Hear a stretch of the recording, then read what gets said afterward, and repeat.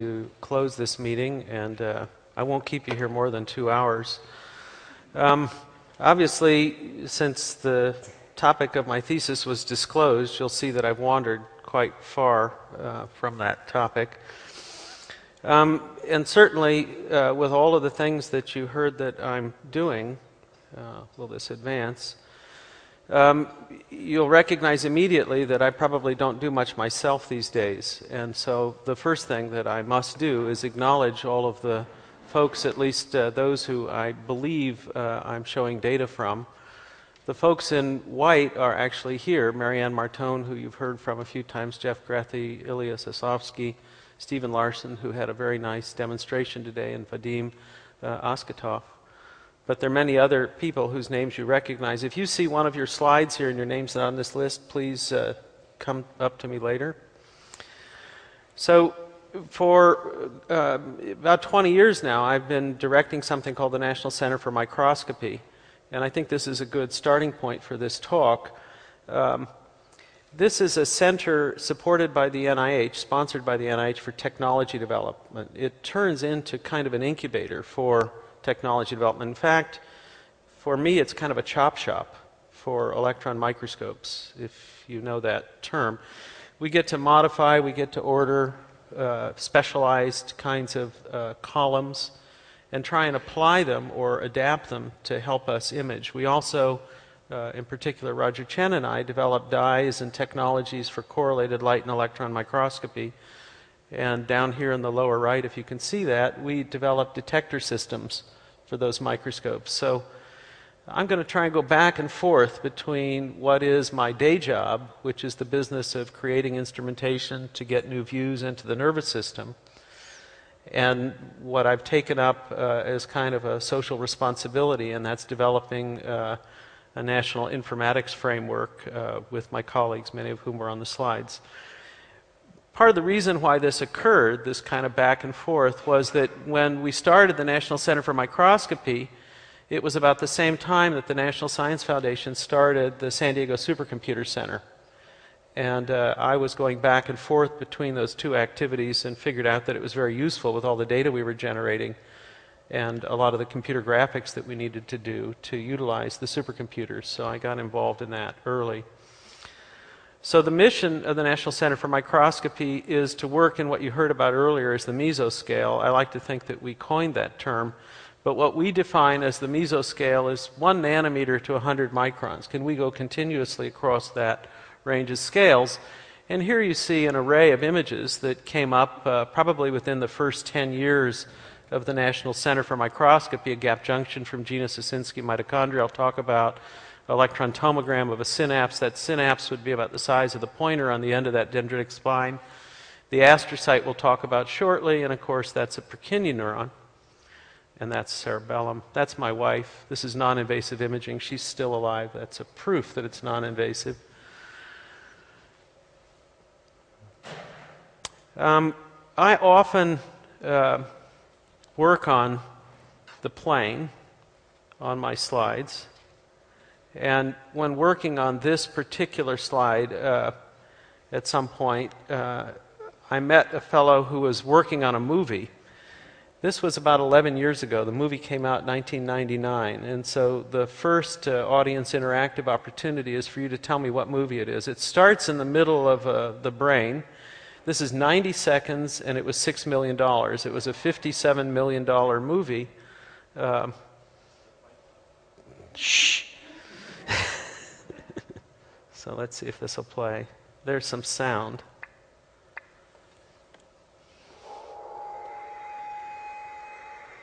There you go. So this shows you starting in the middle of a synapse. So you see exocytosis, neurotransmitter going across the 50 angstrom synaptic cleft.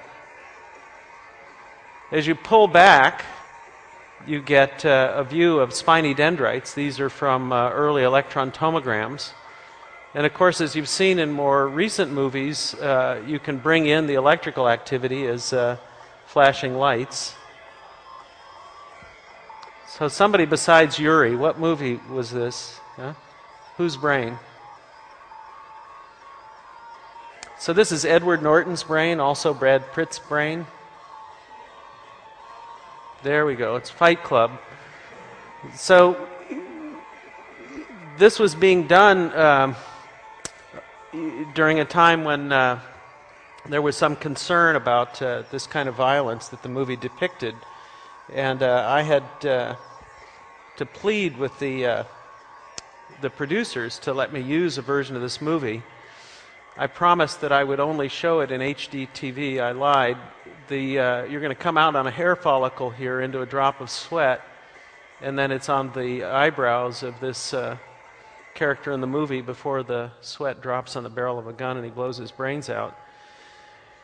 I had to promise that I would show it in HD TV, and the producer also said, well, Mark, you were really interested in the astrocytes, but we had to take all the astrocytes out because there was no place for the camera. And hopefully, before I'm done with this presentation, you'll get a sense of how crowded the space is, and certainly something about the astrocytes. So if this is early 3D microscopy, this is modern 3D microscopy. This is the largest electron microscope in the world. Here's a person for size reference. She's loading the sample. She has to leave the room. This is at Osaka University. And here's a 5-micron section of a spiny dendrite. We'll come back to that. Because, as you heard in the introduction, these kinds of microscopes are rather rare and expensive, we started working very early in our own microscopy, actually in 1990, 91, on making the microscopes at the National Center available over the internet, even before the web browser, as you'll see in a moment. And we connected them rather directly to data storage and computation, so unknowingly, we kind of created the first distributed cyber infrastructure, or a grid infrastructure, as it came to be known later. And one can now, although the cameras are not quite as fast as we'd like, operate from a sort of standardized interface, the microscope, record data, push it to computational engines, get a very quick tomogram to determine whether to move on. So that was the microscope in Osaka. Here's a similar one, slightly smaller, in Korea. This is the Golgi apparatus in this case, at least the CIS face. So you see we're stepping up in magnification. And basically the same interface works for modern light microscopes. This is one that we developed, Roger Chen and I did, with Nikon Corporation. It's a high-speed 2-photon system. And in this case, we're looking at a living cell with a kind of dye that I don't have time to talk about that's compatible with both light and electron microscopy. So microscopes fill in this sort of middle area. You've got big instruments like synchrotrons or NMRs that give you structures. And then, of course, as you've heard in many of the talks during these last days, you've got non-invasive imaging that gives you another kind of data. So there's a continuum, if you like, a sedimentary layering of data types. And that's not the only data. We're enjoying a revolution now in sort of the richness of data types that we can acquire. You heard about a lot of electrophysiological data today. Luckily, that revolution in the forms of data that we can acquire in biology and are acquiring is convergent with a revolution in our ability to deal with information. So just a little bit of background, just a few charts. Genomes are rising rapidly with the reduction in the cost of sequencing to $1,000 for a full human duplex genome. There'll be 10,000 human genomes, probably 20,000 in about 5 years. Full duplex human genomes. It costs $350,000 to do Jim Watson's. I don't know how much more it costs to do Craig Venter's, but we're going to have a huge amount of just genomic data, and that's just one piece of the omics. The sort of next engineering level project in the omics, I think, is structural biology. So of all the Lego pieces, the proteins are meant to be characterized and put in data banks in about 10 years. Okay. Bern, which I'll talk about briefly, has been pulling together information from, let's say, imaging, as well as other areas, but we're already serving quite a bit of data in the open. As you can see, this is up at about 46 million files, approximately 25 terabytes. So we're generating data much more rapidly, but I think we need to remember that the rate of generation is probably about the same as the rate we're losing it, because we don't do a very good job of capturing it. So there have to be efforts, and I think this INCF organization is part of catalyzing this to begin to accumulate and share data more widely. Just to go back to something that John talked about yesterday, what are the trends enabling? You heard about Moore's Law and what that means in the newer architectures. This is something from George Stix in 2001, and I promise you, even though this is out to 2005, we've carried these out. The curves continue, as you heard yesterday, at least for that one. But more impressive exponentials are actually other laws, if you like, or components, elements that hold up modern cyber infrastructure. The next one is the storage law. That says that if you have a 1 terabyte generating project, which might cost you today $500, if you have $1,000 in your pocket, the $500 you don't spend to buy your terabyte will take care of that data in perpetuity, because the cost is halving every year. The more impressive law, which I think drives the way we'll be operating more in the future, is the rate at which the bandwidth is increasing. And this doesn't require a lot of new fiber in the ground, it's just the style in which, the pattern in which you use it, the switch hardware. So that means, as you all know, based on the telephones and PDAs and things you're carrying in your pocket, peripheral devices, you're connected, you're always aware.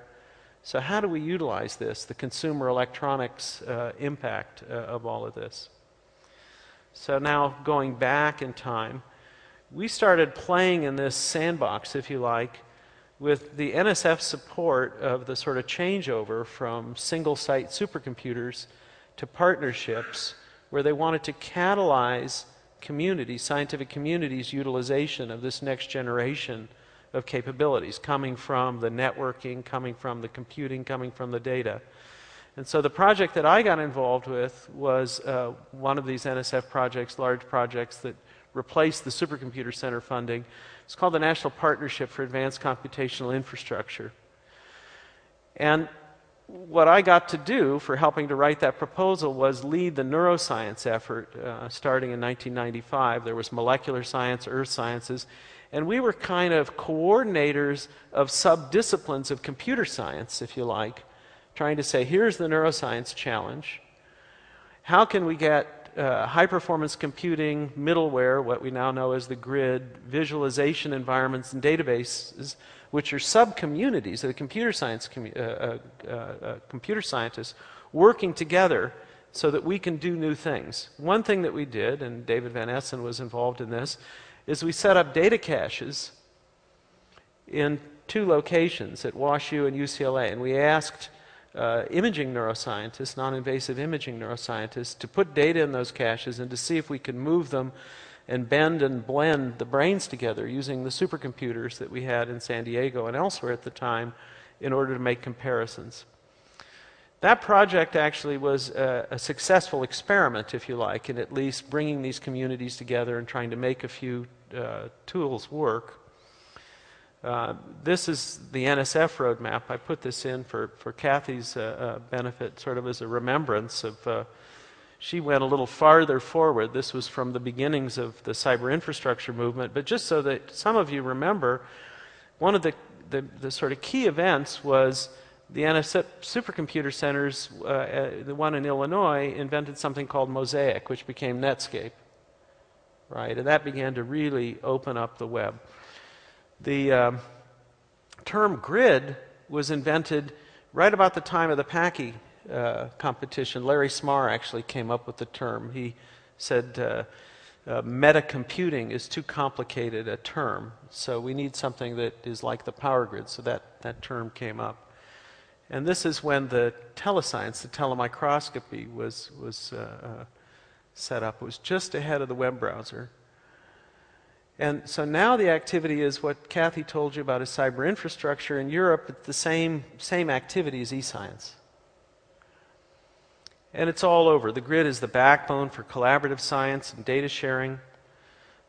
Each one of these is a front-end website. Here's Bern, we'll talk about in a little while. EGEE is one of the European efforts. So this is burn, which you've heard about. I'm not going to really go into a lot of detail here because I want to get into microscopy and my day job. But what we did starting in 2000, and we had this a good portion of it up by 2001, is we used gigabit networks that existed in the US at the time, and we linked sites that had agreed to participate as test beds, or sort of glorified beta testers, if you'll allow me to say it in more pejorative terms, who wanted to work on things like comparing data sets for potential Alzheimer's patients, or looking at schizophrenics with functional MRI, or working across scales in mouse models of neurodegenerative disease. So these were meant to shape the NIH's effort to begin to collaborate across the boundaries of institutions, interdisciplinary collaborations and interinstitutional collaborations, and to promote data sharing.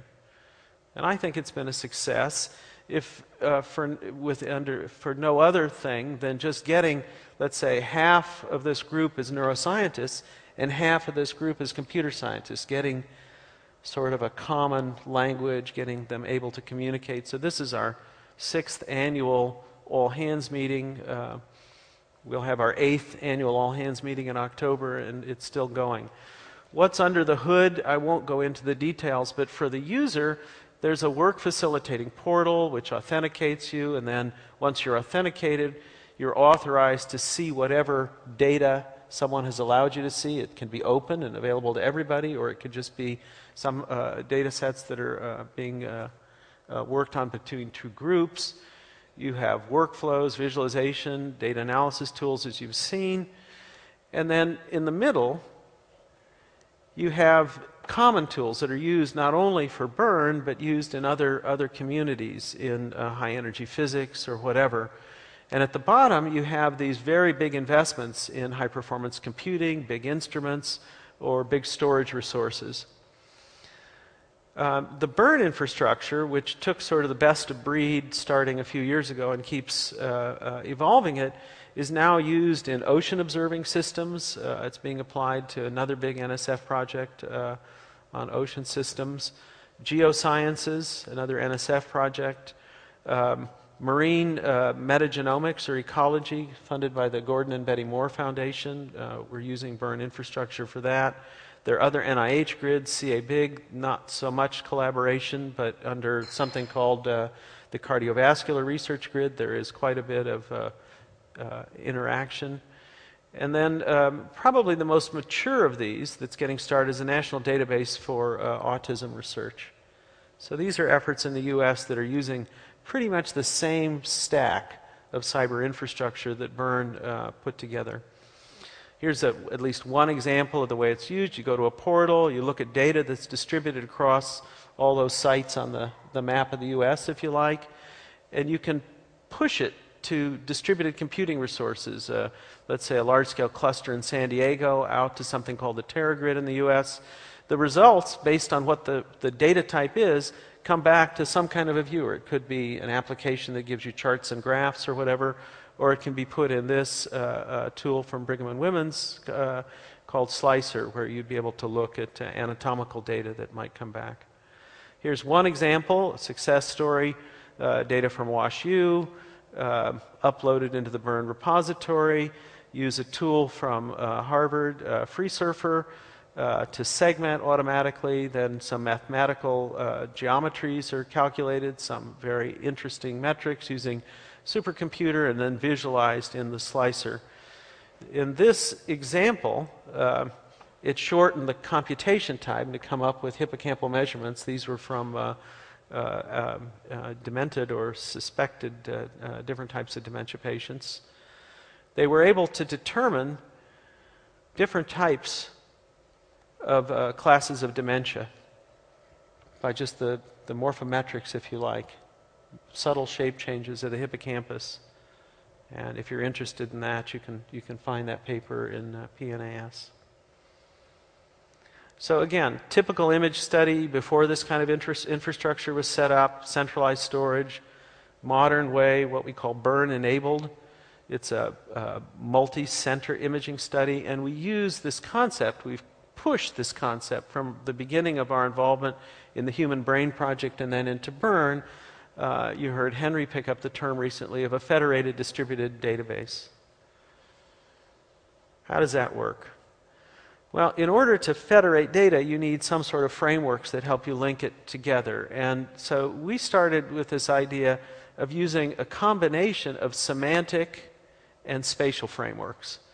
So each site can develop their own database. We helped in many instances to sort of move them into a more modern way of thinking about databases. That was one of the functions of the Bern Coordinating Center in San Diego.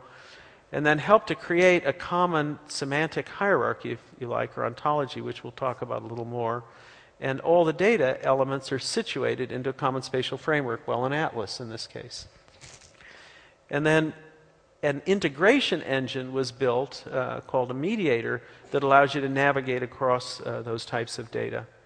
So what's an ontology? I think you've seen enough posters, and probably a quarter of the audience or 50% of the audience knows what this means at this point. But a brain has a cerebellum, has a Purkinje cell layer, etc., linked by these kinds of terms: has a, is a, in a, which are machine readable. And so you might have an integrated view of one database or a merged view of databases that might look like this, a graph structure. You can't see that, you're not meant to. But I think I can read some of this. Cerebellum has a cerebellar cortex, deep cerebellar nuclei, and you can just keep going down, linking ontologies all the way to genes. Here's a tool, actually Marianne Martone and Stephen Larson, who are in the audience, have been working on for going across scales. And as you mark up, let's say, this view of the cerebellum, and you go from a low magnification light microscopic view to a higher magnification view to an electron micrograph, you move through this graph structure of the semantic hierarchy or the ontology. And it's right there sort of in your face as you are marking things, because the terms are there for you to pick. Okay? When you're putting data into one of these frameworks, of course, you're required to find the term, just like I showed you on the previous page or slide. And you use a lexicon, and in this case, the Bern Lex, and you place it in an atlas structure. Here's an early version, still active. I think Ilya Soslavsky was showing this in one of the demonstrations. Ilya's a cartographer. We've adopted him as now a neurocartographer. And these are tools that came right out of the geospatial world. We put brains in geospatial tools. And so you can click on this in an area, and it'll go out to different sites and pull data. Here you see UCSD, Caltech, Duke, different types of data about the mouse brain in this case. So here's a little deepening. Here we're in the striatum. That's an area you're interested in. And here it's retrieving a neurolucid, a tracing of a striatal spiny neuron. And here in a sub-area is an electron tomogram of that filled cell. So just to drive this point home, these modern federated distributed data environments, a user might say, give me images of the medium spiny neurons, track traces and histology of surrounding regions of the Parkinson's alpha-synuclein mouse model. It's an overexpressor of alpha-synuclein. And let's say that these four sites, microscopic MRI with diffusion tensor imaging, high-resolution microscopic MRI imaging, histology, this would be Caltech, this would be Duke, this would be UCLA, this would be San Diego. That question would cause the system to nibble little pieces of the appropriate data out of those databases and return the information to the user in a useful way. This kind of thing has been up and working for quite some time in the Bern environment. It's really part of the basis for NIF, which you saw a poster on. And one of the databases which we use in the laboratory and as a, sort of the prototype of a federatable open database that Marianne has pioneered is the cell-centered database. You can go there and download images, large brain images, whole cells. That's an Alzheimer neuron, even cyanobacter. So these are just images you can browse around, take them for free, use them. Lots of people do. You heard about NIF. NIF is sort of the next generation of NIH investment in this kind of tool environment for linking neuroscience resources, the literature, data. Several in the audience here involved. Marianne is leading this effort now.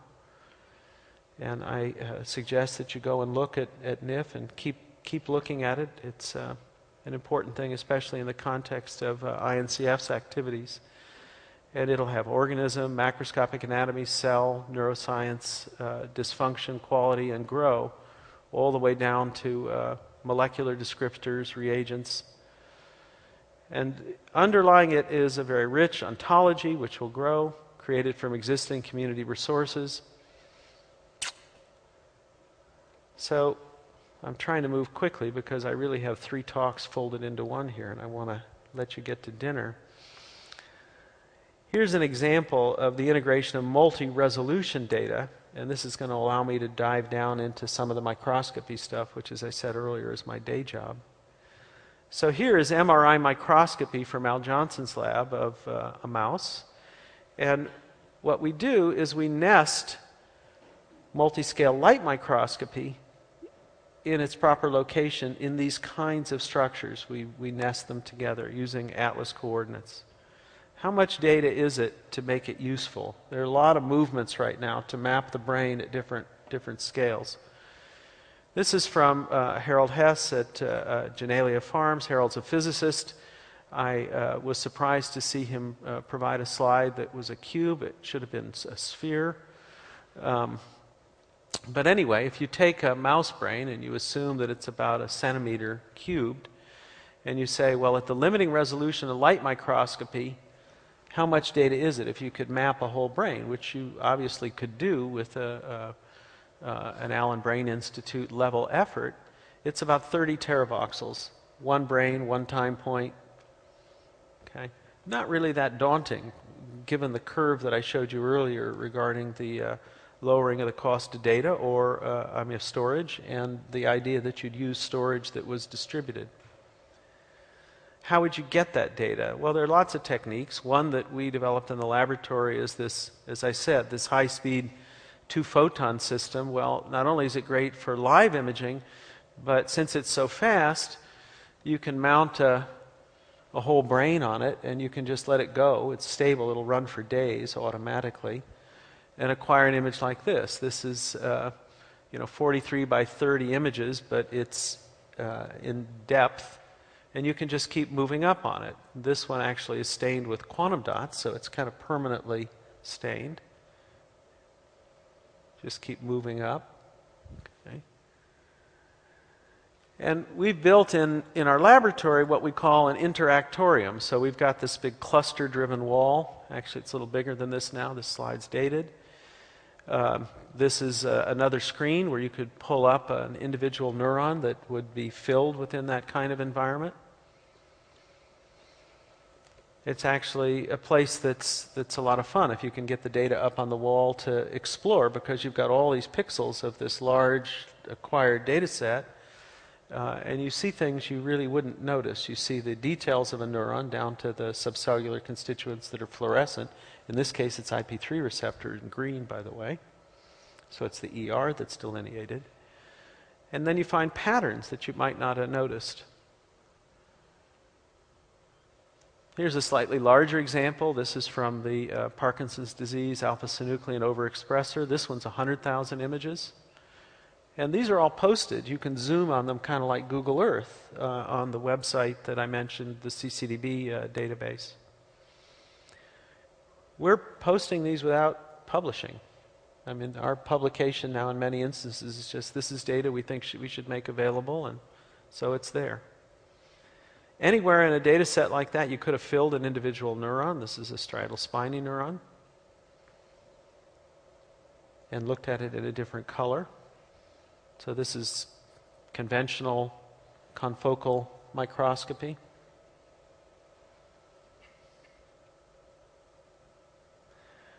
But for someone like me who sort of grew up in sort of the midlife of electron microscopy, Light microscopy is wonderful. Confocal microscopy, two-photon microscopy is wonderful.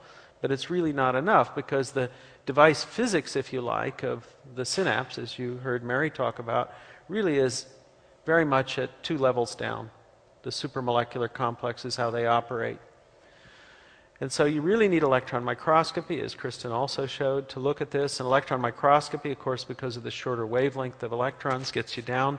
Light microscopy gets you down about to the size of a mitochondria, not to the details of a mitochondria.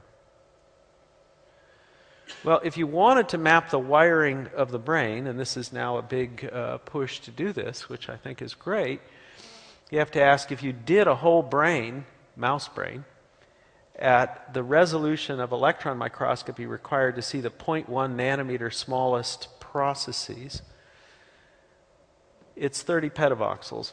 30 nanometers is about the thinnest section that you could practically operate on. Okay. That's getting to be a reasonably big number, but still not that daunting, except how do you actually do it? So I guess you do it piecemeal. Different labs might do different parts, and if you have a connectable anatomy, you might be able to piece it together. We'll see. I think this will be the next big push. We did pieces of this when I was much younger. So back in 1985, we did whole cells. We call these visible cells. This is from biopsy samples of Alzheimer patients. So this is a cortical pyramidal neuron. Nucleolus, nucleus, peridihelical filament mass.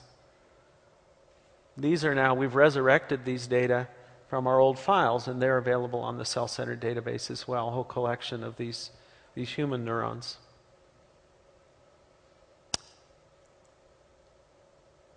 So this is the way that we used to do things, and it's still quite a valid way. You do serial section, reconstruction, you trace the objects as you saw elegantly done in Kristen's work. You put a surface, a mesh on it, you render. This is following the endoplasmic reticulum. This is work Mary Ann did, I won't say how long ago. Now we're pushing, we have been for about 15 years, to higher throughput, this electron tomography that I showed you an image of, where each section is treated as a volumetric entity. The smallest constituents in cells reveal secrets or things that we didn't expect. You take a mitochondria you thought was a solved structure. You tilt a half-micron section in the electron micrograph, take the images, and then segment in the same way that you saw neurons segmented. And you see that the textbooks are wrong. The cristae don't end in baffle-like enfoldings. They end in little tubules, and this is across nature. So it's something that was just missed because of the projection, misinterpretation of thin sections from early electron microscopy, because these tubules are just about a third of the thickness of the thinnest sections. So people just misinterpreted them. So these are the new models that come from. So about anything that's in that fine tubular size domain is being reinterpreted from early electron microscopy by tomography. Even spiny dendrites look different. So this is now using this 3 million volt, this unique microscope in Osaka, kind of like a big light microscope with high resolution. This is a 5 micron thick sample. Selectively stained, it was filled. And you can see all the spines that were traced out in this and surfaced. For those computational neurobiologists, look at that dog leg. That's not an artifact. Model that, guys. I mean, this is, when you really do a lot of these reconstructions, you see some peculiar things, anastomotic dendrites. They don't taper quite the way you're led to draw them from light microscopic level resolution. I bet that Kristen would agree with me. And also, look at the diversity of spine shapes and links. It'll get more interesting. So this is, again, with this big fancy microscope, of which there are one. And what we've been doing is trying to enable microscopes that can be at regular universities, albeit a bit expensive, to do things that are close to this. In other words, work with very thick sections. It's kind of the counterpoint to my colleagues who do cryo-EM for molecular imaging. I call them born-again crystallographers. We're trying to continue with this notion of having an electron microscope that's a super light microscope, if you like. So here's our newest microscope, a little $4 million piece. It's a FEI Titan. Actually, it's in a box. You don't get to sit at it. You open the box, you see a mass of wires. You get to sit over here at a console. It's an extension of the telemicroscopy concept. But here's a 2-micron section of something that was selectively stained. It's just going to go up in magnification, spiny dendrites. As we play a little bit with the contrast and zoom up, you'll see, oh, now we're going through the tomogram as a deck of cards. You'll see these are synaptic vesicles.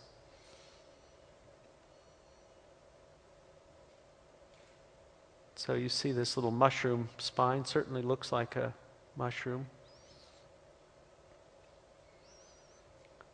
So this happens pretty quick with a microscope like this. This is actually with scanning transmission EM tomography, dark field. So something new. So you can keep going. So spiny dendrite from the 3 million volt microscope. This is from Alan Barrett's and Richard Weinberg's work, presynaptic material associated with exocytosis. In one of those slices through a tomogram, there's a filament. That's an actin filament. You can actually fit the solved structure of actin. Okay? So again, we're doing molecular anatomy on top of well-preserved structures in electron tomograms. So that means, I think, we can eventually build a brain of visible cells at the molecular level. So if microtubules are your target, you'd try to do this at 10 nanometers resolution. Actually, microtubules are kind of big. They're 250 angstroms. We're actually interested in getting to about 1 nanometer resolution, which we think we can do in these volumetric reconstructions through whole cells. How much data is that? You saw this term in one of Henry's slides. It's a zetavoxel. He was talking about zetaflops. This is a zetavoxel to do a mouse brain at this resolution. Well, of course we're not going to do a mouse brain at this resolution, but we can start cell type by cell type, at least doing the perikaryon, the cell bodies, at this resolution, and the major pieces, the proximal dendrite, the apical dendrite, the nodes of Ranvier, and the like, and place the molecules that are useful in simulations in the context. So paint and decorate. And we'll come to that in a minute in the same way that Mary talked about, with at least one example where electron tomographic data was used in an M-cell simulation, if I have time. In order to get to where this data can be reliable, we had to develop a technology that allowed us to have quality of preservation that was equivalent to freezing from life. In other words, like cryo-EM. Okay, high pressure freezing, free substitution. What we determined, and you can see this is recent, 2008, is that the fixation, the glutaraldehyde perfusion fixation, if you do it right, doesn't do any damage at all. I can even show you virus structure inside of cells where you can see the details of the virus matching the crystallographic structure after aldehyde. The deleterious effects, the damage or the reduction in quality in electron microscopy, appears to come from the dehydration and embedding. And if you do that process by taking let's say, a vibratome slice of a fixed preparation, high pressure freezing it and free substituting it, you get this kind of structure, cerebellum, cerebellar spines. This is inside of a Purkinje cell. Here are nodes of Ranvier. Those of you close to the front can see detail here in the junctions between the myelin and the axon. Here's a tomogram, just a deck of cards type preparation. You can get down to the level that I believe that Mary wants to get to, where we can see the receptors, we can see the CAM kinase, if we knew what they were. If they stood up and said, I'm a boxy looking supramolecular complex of CAM kinase. It's all available in here. You have the resolution. How do you stain it? How do you label it? Well, again, I don't have time to go into this whole story, but this is one of the things that we've been doing at the National Center for some time, is trying to come up with ways that are higher resolution than immunogold, where we paint a molecule, we put a blanket of density, an identifiable atomic density around a molecule. So one of the easiest ways that we found to do this that's really rather high resolution is something called fluorescence photoconversion. That's where you use singlet oxygen that comes from a label on a molecule to paint the molecule by depositing diaminobenzidine around it, like a negative stain in situ.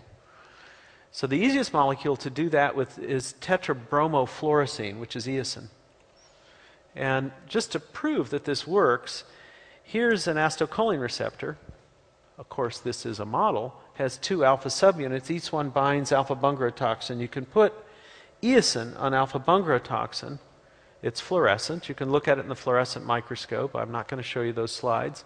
Here's acetylcholine receptors. This is purified from Torpedo californicus in membrane. That slide's 25 years old.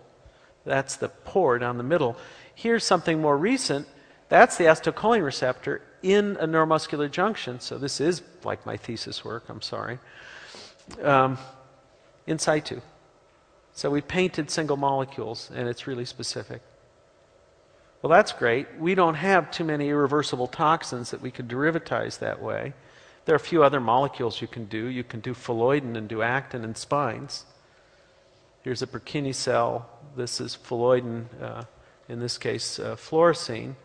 If you use a photoconvertible fluorophore on phalloidin, this is what the spines look like. Phalloidin binds to actin.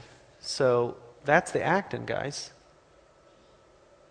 So remember, all these static electron micrographs, your parts, while you're thinking or learning or whatever, are moving around a little bit, right?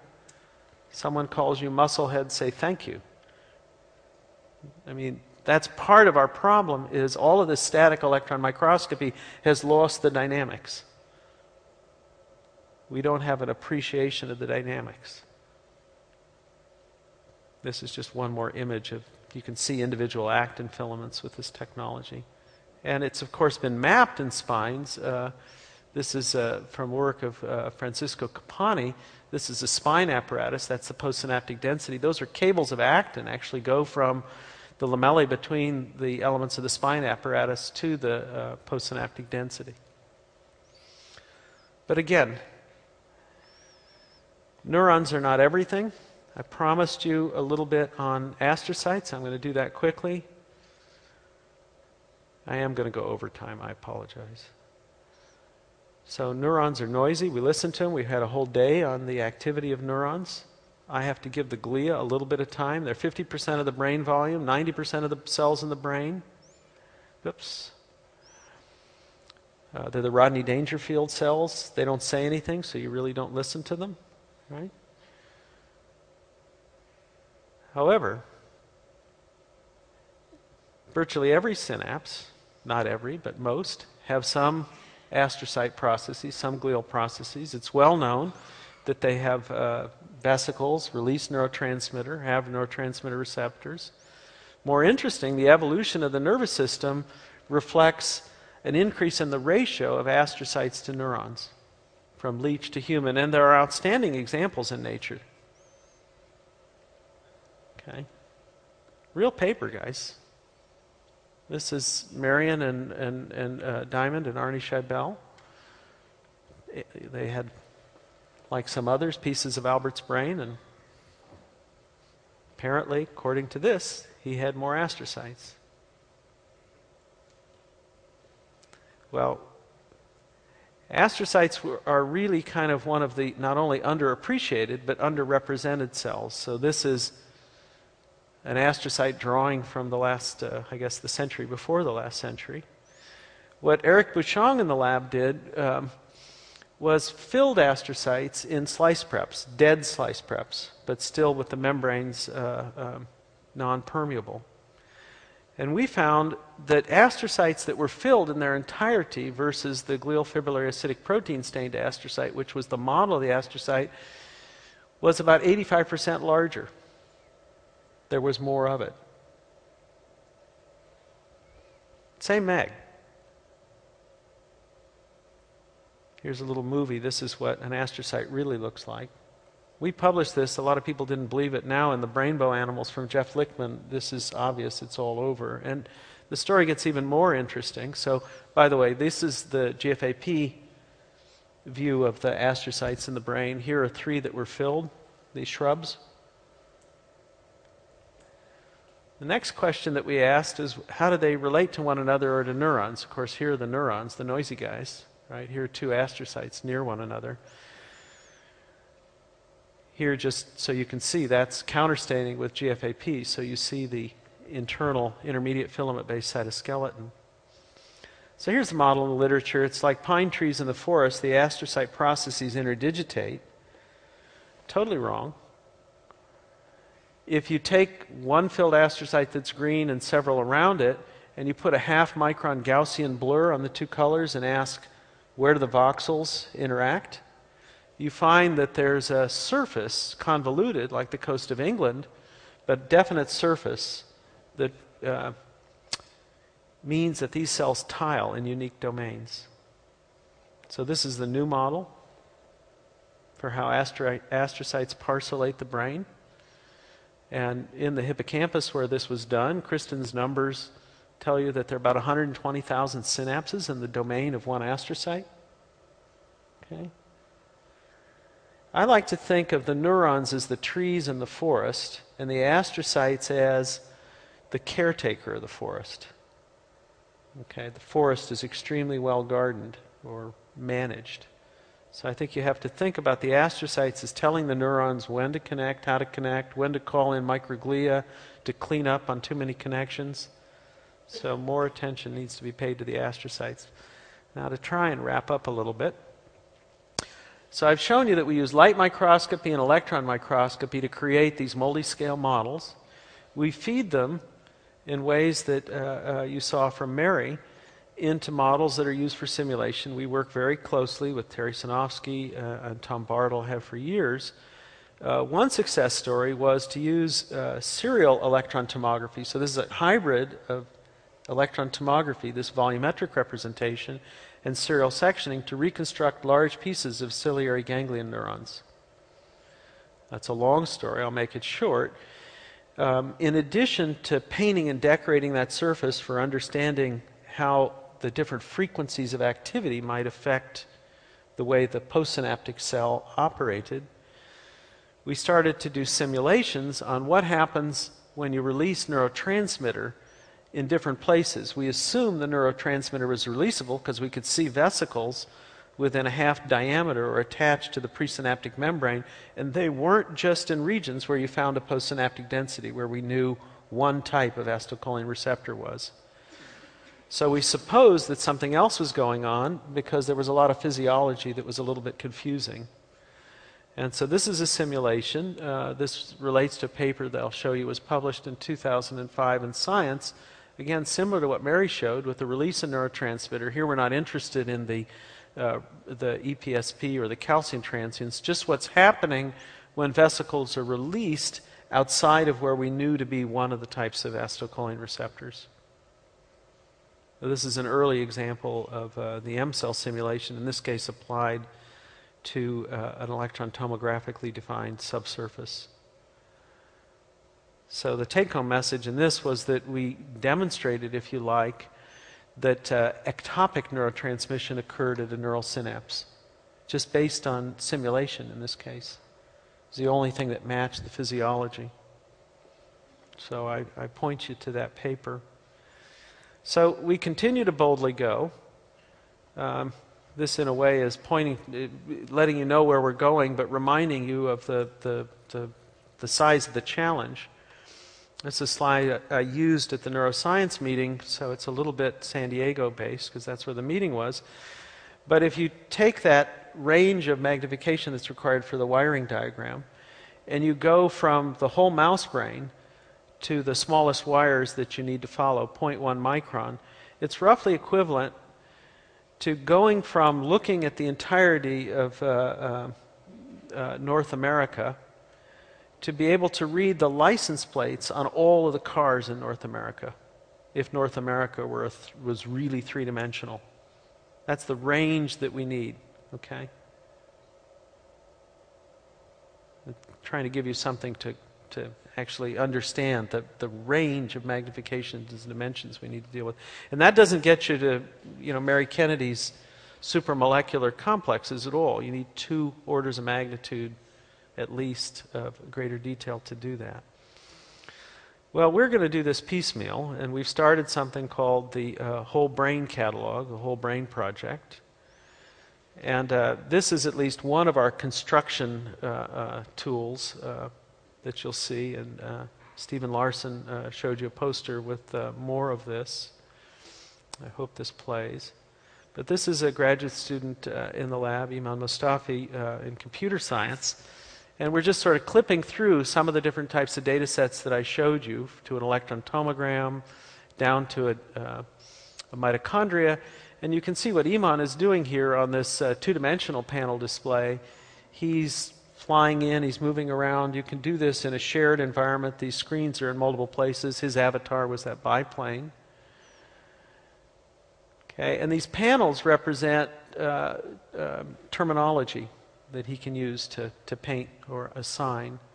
Now he's in a new kind of display. This one's pretty expensive. It's semicircular and it's 3-dimensional. He's just looking into this world. Comes around like this. It's about 60 panels.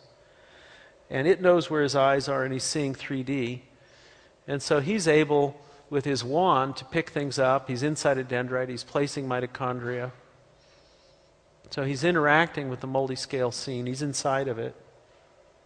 Now, of course, this is an expensive environment. It's an experimental environment. But in just a few years, this will be one of your appliances. I mean, you'll have these kinds of capabilities in devices that you'll use to play. And hopefully everybody will be able to participate in their free time in taking their data and putting it in the context of this shared virtual brain world that we hope to develop in the Whole Brain Catalog. Does it look like fun?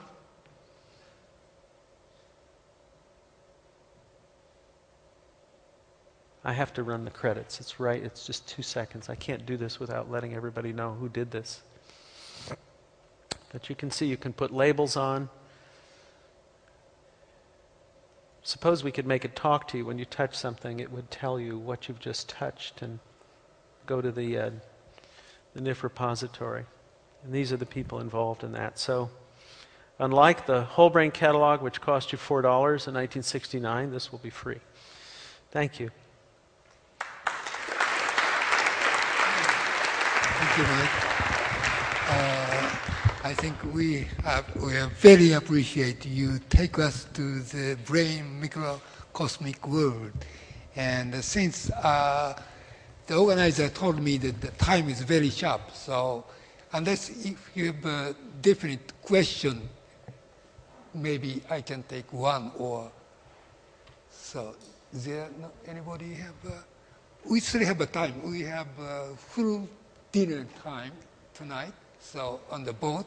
So let me thank together again to Mark. Have a great talk. Thank you very much.